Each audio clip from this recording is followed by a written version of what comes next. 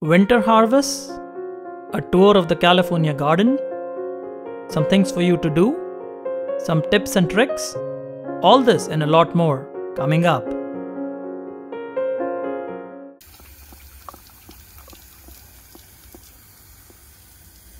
So let's begin with all the harvests we made this month, beginning with broccoli. We were growing broccoli in containers as well as in raised beds, and we harvested a few main heads in the last month, and we are now harvesting the side buds or the side florets. Now thanks to this GreenStalk spinner, I can spin the container around and harvest these florets easily. Look at the first harvest here, beautiful looking broccoli florets. And we had some more broccoli florets growing. This one again is in a container. And this is one of the best seasons to grow broccoli.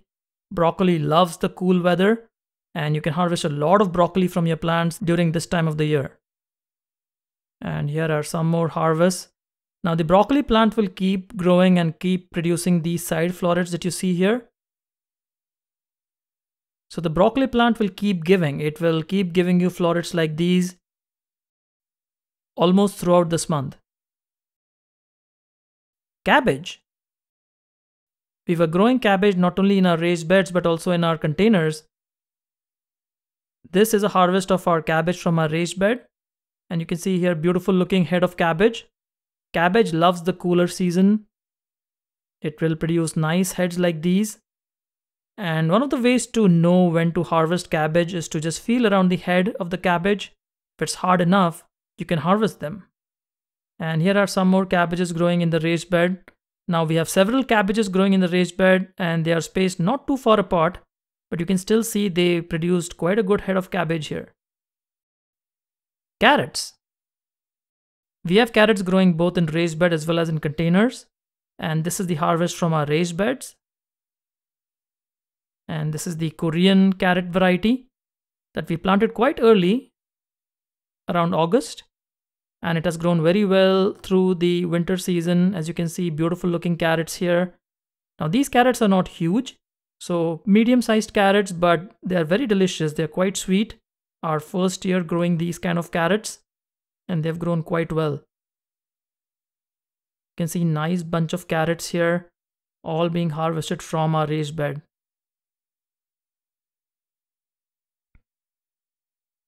And you can look at our harvest here, beautiful looking carrots. And once you wash these carrots, they look amazing. You can look at our harvest of carrots here, beautiful looking carrots. Cauliflower. One of my favorite vegetables to grow during the winter season is cauliflower. This cauliflower that we are harvesting was planted quite early. One of the first cauliflower plants we planted around end of August. And you can see it has developed a beautiful head of cauliflower. And I just love eating cauliflower. It's one of my favorite vegetables in the garden. And you can look at one more cauliflower head here. Now the cauliflower leaves are edible too. You can use them just like you use cabbage leaves. You can also just bake them with some salt and some olive oil. They taste amazing. You can stir fry them as well. And each cauliflower plant produces one head of cauliflower. So once you harvest the cauliflower, you can then discard the rest of the plant. These are beautiful looking cauliflowers. Cilantro. Cilantro is one herb that we use a lot. And this season I planted cilantro almost in all parts of my garden. In the ground, as you can see here, we are harvesting our cilantro from the ones that grew in the ground. And you can look at some bunches of cilantro here. This is one way to harvest cilantro. You can just take a scissor and chop off the top part of the plant, just like you see here. And the plant will grow back some leaves right away. And you can look at our harvest here, beautiful looking cilantro. And we were back in just a few days to harvest some more cilantro.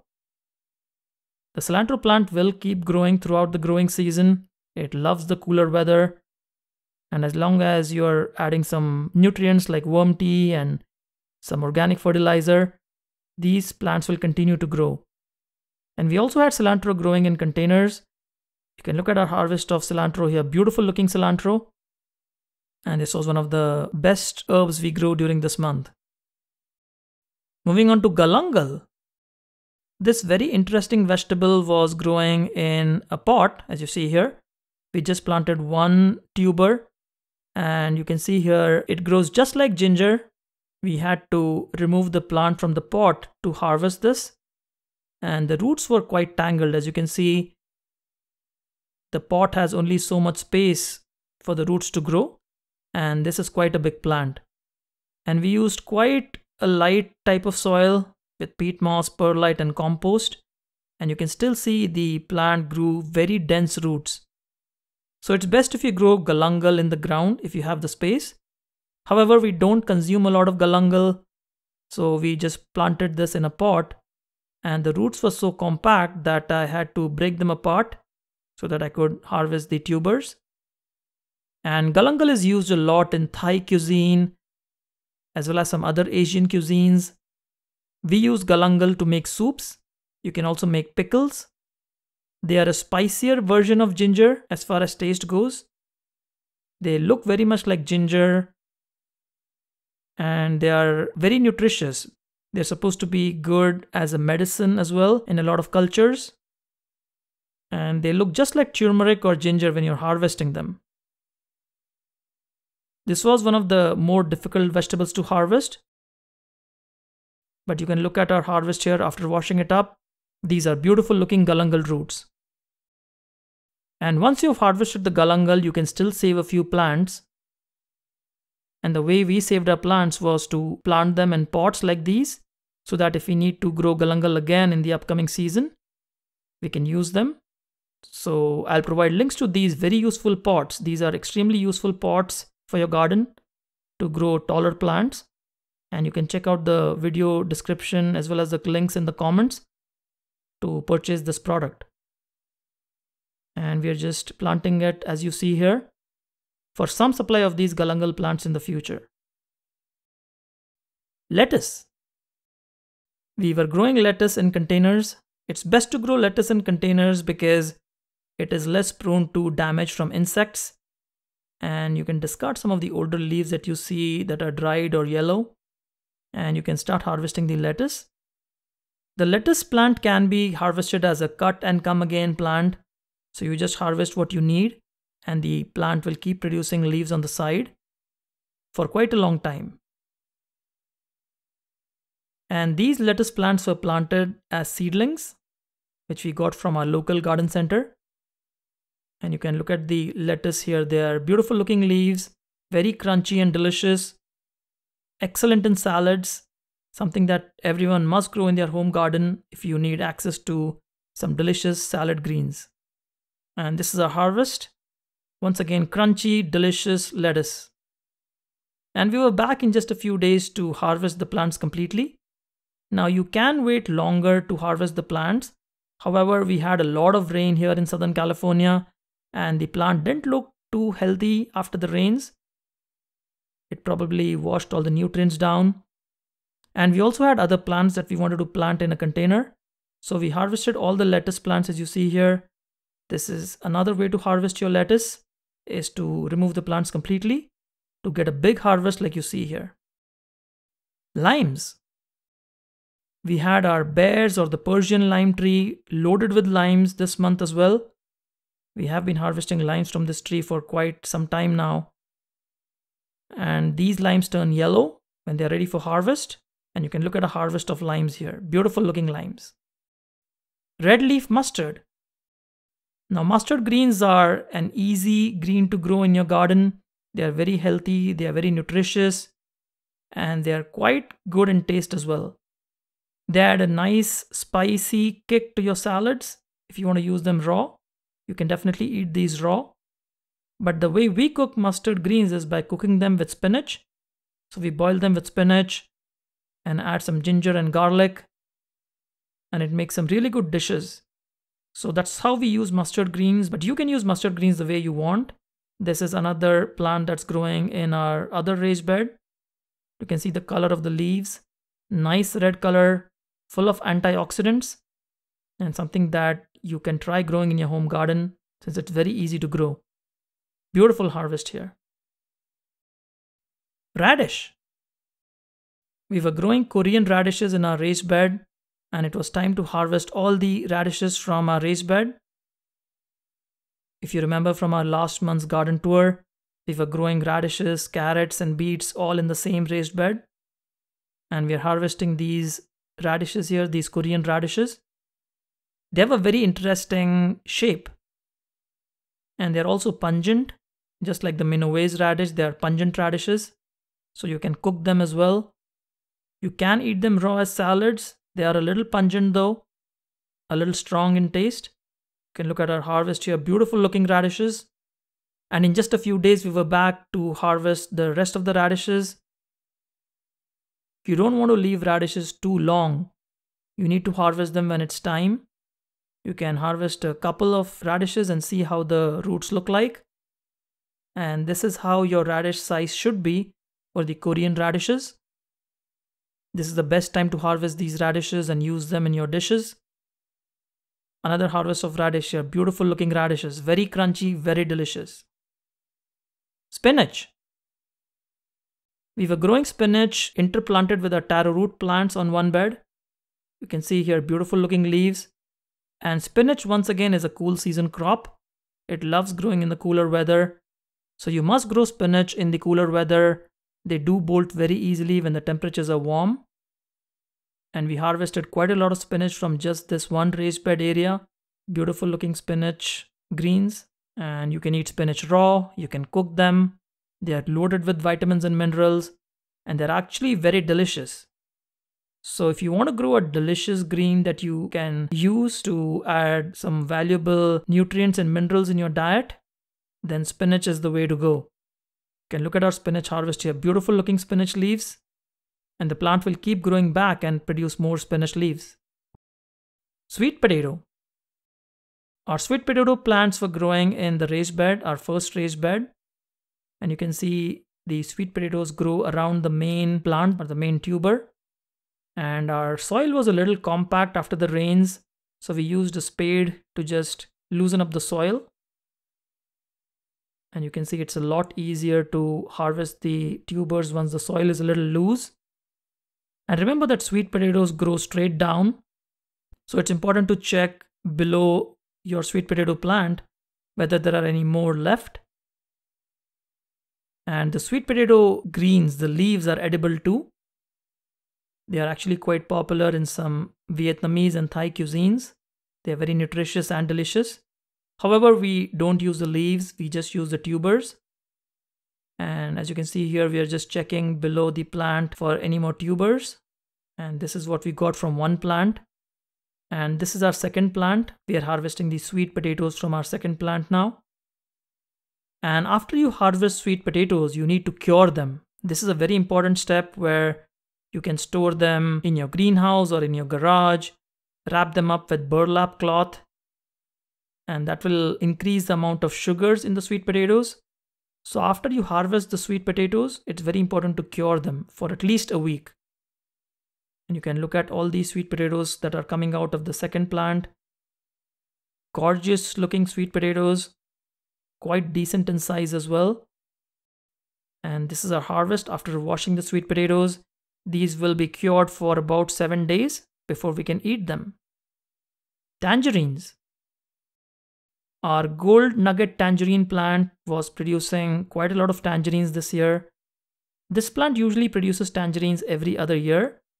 So you can see there are a lot of tangerines on the plant, about a dozen or more.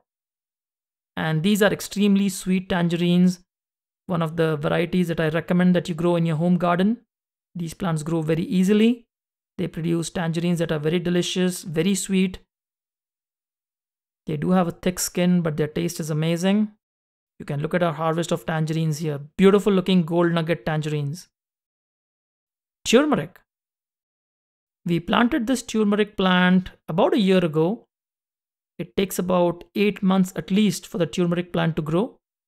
And although we planted them a year ago, they actually start growing only around May or June. So about 8 months of growing time for this turmeric plant.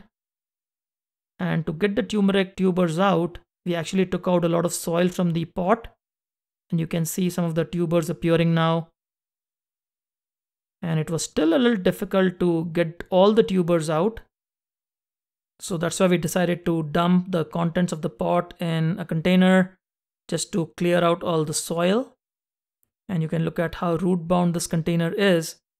And this is one of the problems growing any plant in a container, is that it will get root bound pretty quickly. But since we harvest turmeric every year, it doesn't really matter even if it's root bound. The plant does produce a lot of tubers, as you see here. And we are going to be separating the tubers out. This is a massive bunch of turmeric that you see here. And we are going to be washing them later. You can look at all the tubers here from just a small container, one plant. Turmeric can produce a lot of tubers in a relatively small space. And this is one of the biggest bunches, as you see here. And this is another harvest of turmeric from our whiskey barrel container. By January or so, the leaves will dry out completely. And we are just again dumping the contents of this pot onto a tarp and just removing all the soil, which we can add back easily into the container. And you can look at the massive bunch of turmeric tubers here. This is quite a big harvest of turmeric from one plant. And we are now washing the turmeric bunch. You can see we just jet spray it with some water, get all the dirt out. And then we will use the collected water to water some of our plants. And this is one more turmeric bunch from another container. We had turmeric growing in several places in several containers. You can look at this nice bunch of turmeric. And after harvesting all the turmeric, you can look at a harvest here. Beautiful looking turmeric. The first step in using turmeric is to chop the tubers into smaller parts, like you see here, and then slice them so that you're ready for the next step, which is drying them. We just dry them in the sun. There's plenty of sun here in Southern California, so easy to dry them in the sun. And once these turmeric tubers are dry, we then use a blender to grind it into a powder, which is turmeric powder. And it's a spice that can be used in a variety of dishes. We use turmeric powder almost every day in our cooking. You can look at how nice and bright the turmeric powder is. The ones you get in the store are not this vibrant and nice, but homegrown turmeric is really nice, really healthy for you, and there are a lot of uses for this spice.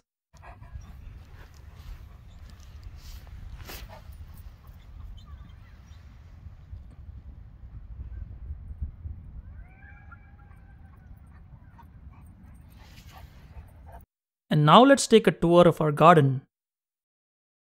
Starting with the raised beds. In our first raised bed, we are just preparing this raised bed. We harvested the sweet potatoes from here. We have a few cauliflower plants, some spinach plants, and some more beets and some cauliflowers towards the end, but a lot of planting yet to be done.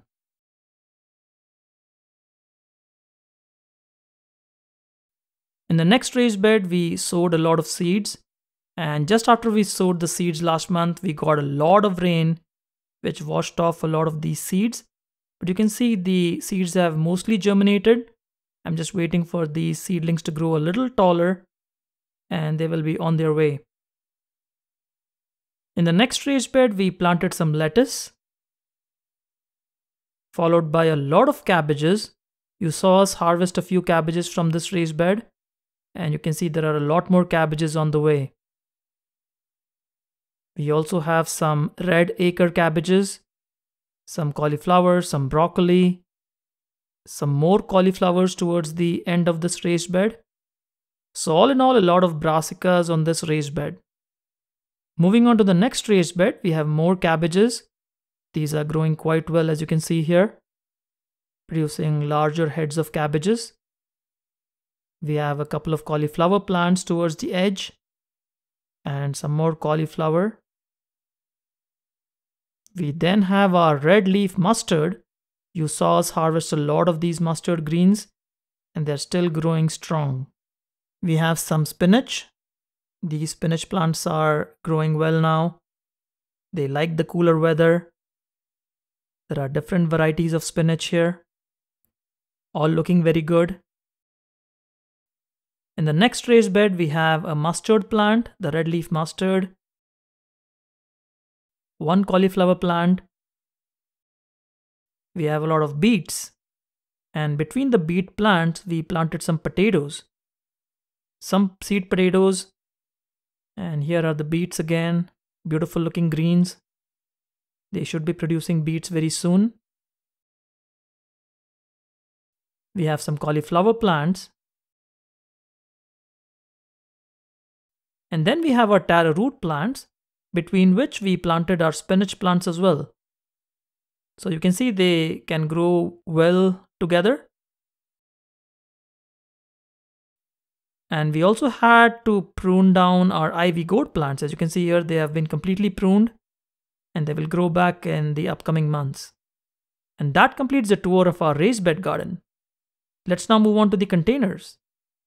In the first container, we have our longevity spinach plant. That's looking good. We have our kohlrabis. The kohlrabis have grown very well now. These were direct sowed from seeds. And we have a couple of cauliflower plants. Followed by our early long eggplant, not looking too good with the cooler weather setting in. We have our broccoli plant. This broccoli plant is producing a lot of side florets. We have one more broccoli plant, once again producing side florets now, and some cilantro plants at the bottom, followed by carrots. These are looking quite good now. We have our Korean radish. We had our Korean radishes growing on the raised bed as well. Followed by some burpee A1 carrots, which have now sprouted and are growing quite well. Our Egyptian walking onions had a lot of aphids. We had to trim down the leaves and they should grow back faster now. We just planted some strawberry plants here. You will see more details in the to-do section of this video. And this broccoli plant is actually in the container on the side, but has grown quite tall. There are a couple of plants in this container.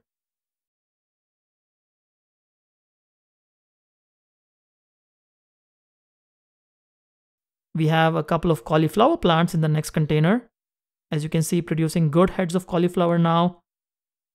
They will be ready for harvest anytime now. We have our sorrel plants. This is a very interesting green that I'm growing for the first time this year. We have some fenugreek greens here. These are almost ready for harvest. I will be harvesting them in about a week or so. Our ivy gourd plant has been trimmed down completely in the container as well. Followed by our mint plant, which is looking good, producing some new leaves here. We planted some more spinach in this container. This is the Indian spinach. Followed by some potato onions. These potato onion plants are looking good now. They're growing quite well. Followed by some seed potatoes that we planted here.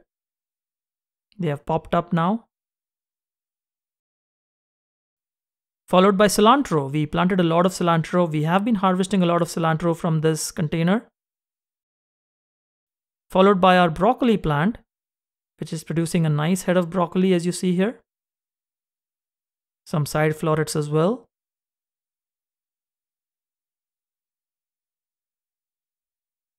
Followed by some shallots that we planted. And you will see more details again in the to-do section of the video. We have our kale plant. The kale is looking quite good. This is the dwarf kale plant. Our taro root plant is growing okay. Doesn't like the cooler weather so much. Followed by some more radishes. These are the pink radishes, the ones that mature quickly. And that completes the tour of our containers.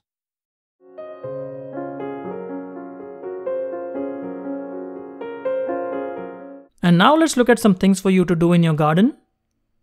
We had a lot of rain here in Southern California, so it's a good idea to save up the rainwater that you get. What we did is we used as many containers as possible. You don't need fancy rain barrels to conserve rainwater.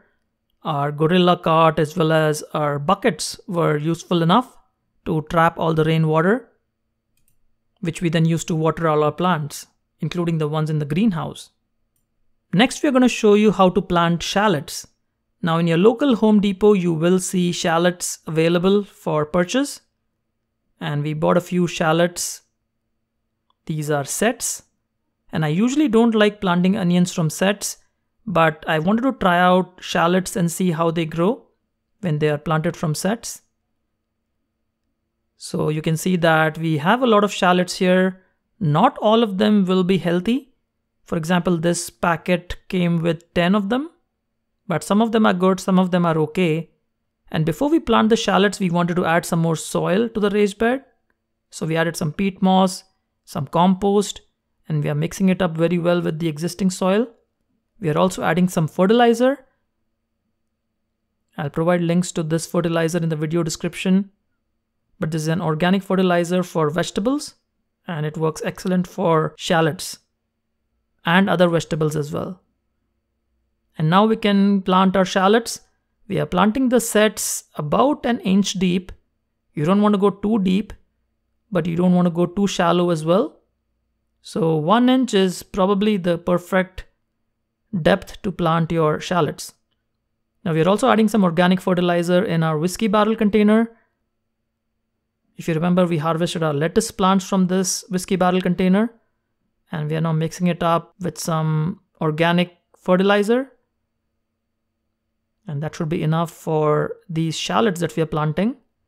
So you can grow up to 4 or 5 shallots in one whiskey barrel container. The farther apart you place the shallots, the more bulbs it will produce, because they grow in a bunching kind of a behavior. And once again, we are planting them about an inch deep. Now, if you plant them a little less deep, that's okay, but don't plant them too deep. And it's always a good idea to label your planting. And we're also going to be planting these strawberries in a whiskey barrel container. And for this container, we are amending the potting mix with some worm castings. I always use worm castings from Vermistera. They're absolutely amazing. The quality is really good. And the prices are very decent as well. And you can order them online. And I'll provide links to ordering this product as well in the video description and comments. Now, when you open up the strawberry plant packet, they advertise as selling about 10 plants, but they're all in one bunch and you can separate them. Now, it's not too easy to separate them, but it's not that difficult either. So you can just see which plants come off easily. You want at least 3 or 4 plants in one whiskey barrel container. And then you can always replant your runners once they come out. And we are planting them right at about the soil level that they were sent. So right about there. You can go a little deeper, that's okay. The plants will still grow. And the plants don't look green because they have been wrapped in a bag and they have been sitting in the store for quite some time. And an important thing to do before watering is to add some mulch. In this case, we are using straw as a mulch. This is a very useful kind of mulch for growing strawberries.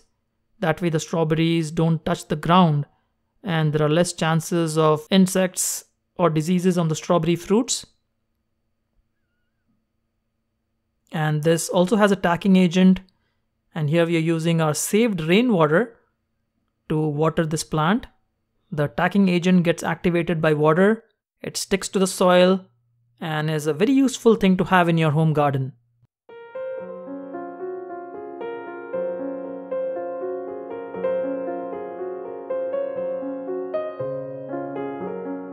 So there we have it, folks. That was our January episode. If you liked this video, hit that like button. And if you're not already a subscriber, make sure you hit that subscribe button as well. If you have a question or comment, post them in the comments box below. We'll see you again soon. Happy gardening.